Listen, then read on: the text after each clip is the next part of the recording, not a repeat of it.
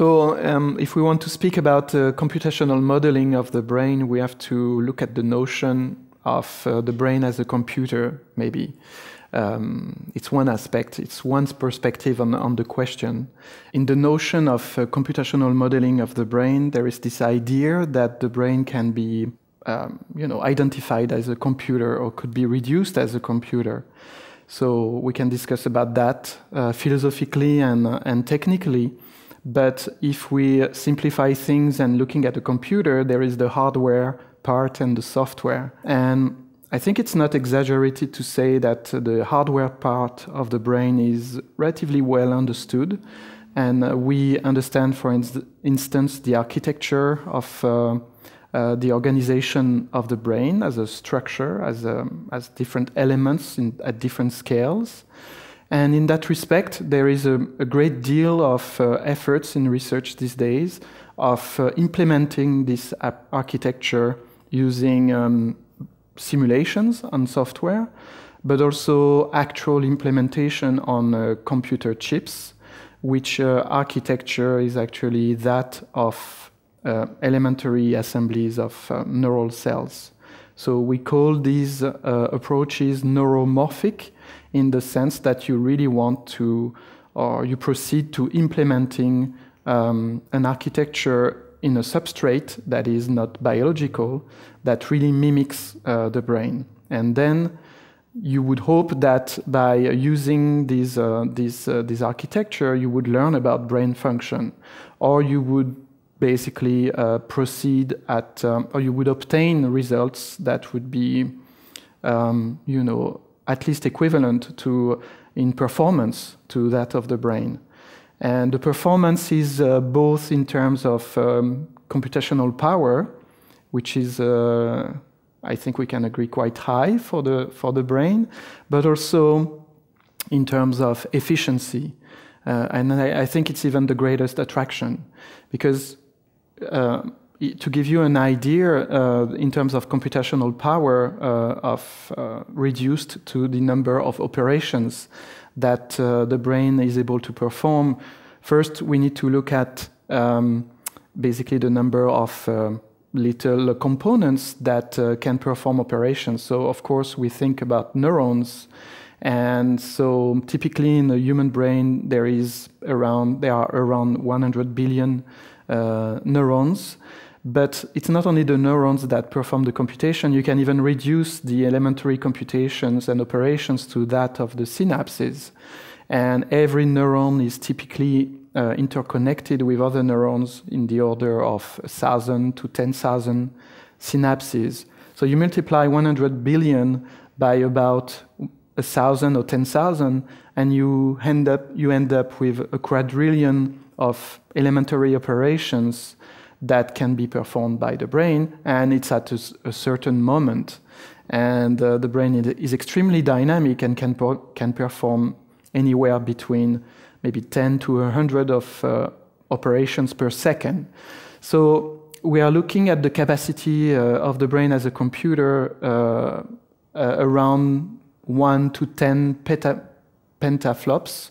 So it's 10 to the power of 15 elementary operations per second.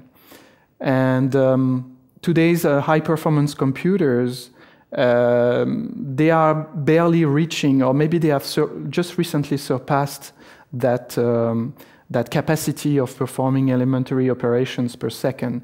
So we are talking about, I think, the world record is around 50 to 55 petaflops on the latest supercomputer. So it's not so much an issue of how many operations can be performed. It's also a matter of efficiency and in terms of energy that is consumed.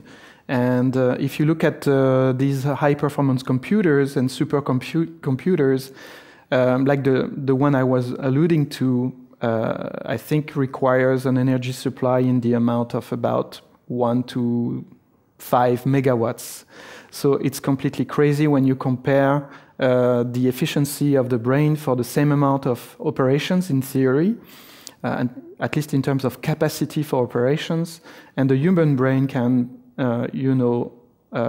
require basically an energy supply that is equivalent to a light bulb of 10 to 20 watts. So we are looking at things that are tremendously different in terms of efficiency, which makes it very puzzling for computer scientists to basically try to mimic this extremely powerful object that is able to perform so many elementary operations at once with a very limited supply of energy. So in that respect, it's very fascinating, and it's one trend of research in the computational modeling of the brain. It's actually trying to use the brain as a model for a computer. So it's like the reverse, but it's two sides of the same coin.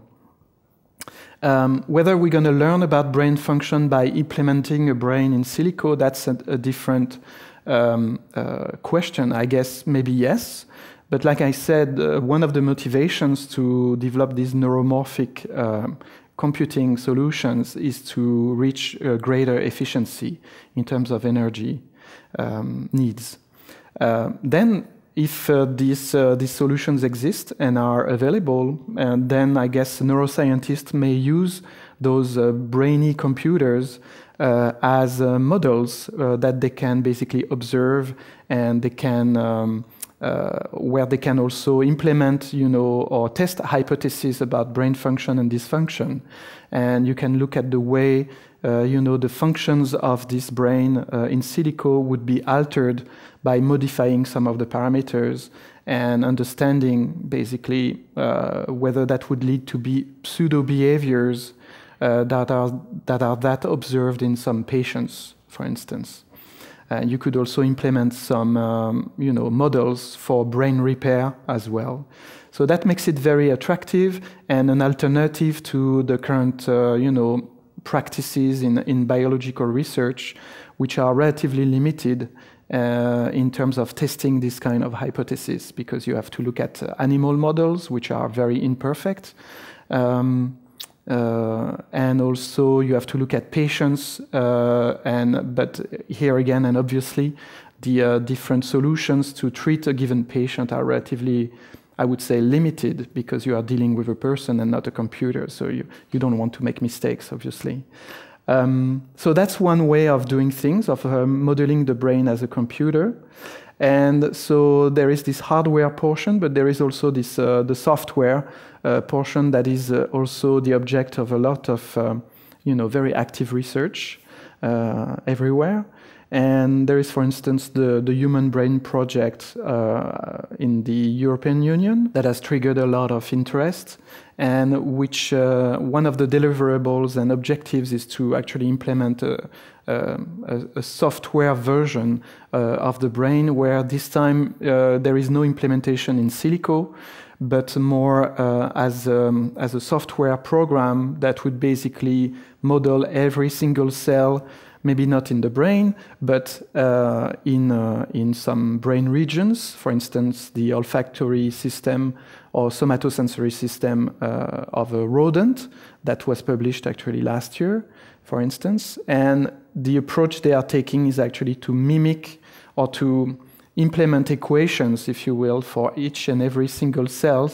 And the way these different cells interact also is modeled with some software modules, and basically you have a supercomputer run this software, and you can also proceed the same way I was describing before, by observing the end product of this brain activity that emerges spontaneously or is altered by a pseudo stimulus that you can also model with software. So this is also very interesting, very flexible, and also opens great perspective in terms, again, of modeling brain functions and dysfunction. It remains uncertain whether this can scale up to the dimension and complexity of a whole brain, and whether we're going to learn about how the brain, implements basically function and behavior. But this is definitely a very active field of research in neuroscience.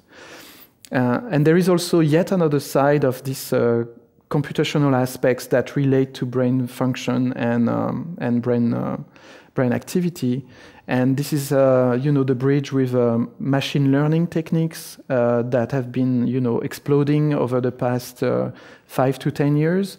And it's very interesting to see a little bit of history of how these techniques have developed and have gone through a renaissance recently, because back in the 1970s and early 80s, there were these pioneers in computer science and also mathematics who've looked at basic models of neural networks and at the mathematical formalization of these networks.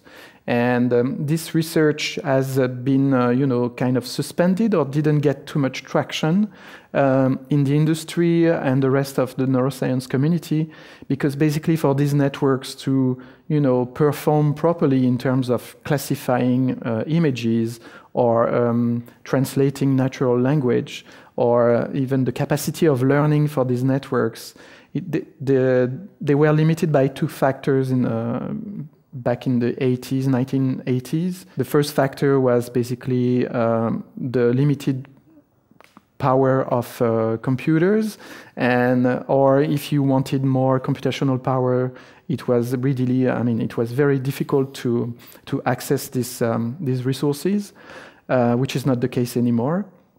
And the second aspect was that for training these networks, you had to have a lot of data available to you, like thousands and thousands of images to basically, for the network to be able to classify the different elements in the picture, a face, an animal, or even, higher order kind of categories.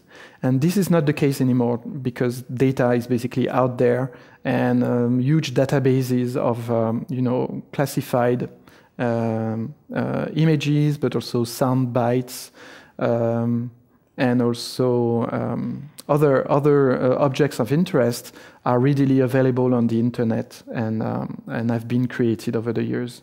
So today we are looking at this revolution of machine learning and how it can penetrate basically the industry and consumer goods. And but the question is, okay, is it really a translational aspect of neuroscience, or are we going to learn about how the brain works with machine learning? As of today, I don't think that's the case. I think in that respect, the implementation of machine learning is very remarkable and is full of promises, but also poses some societal and ethical challenges.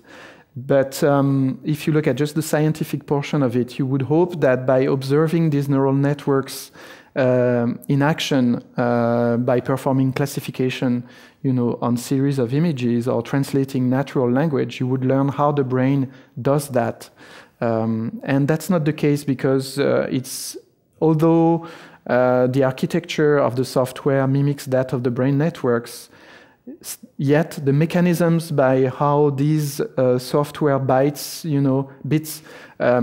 realize this function is not clear, meaning that it's very hard to generalize and to understand the mechanisms that have been implemented by the network to perform,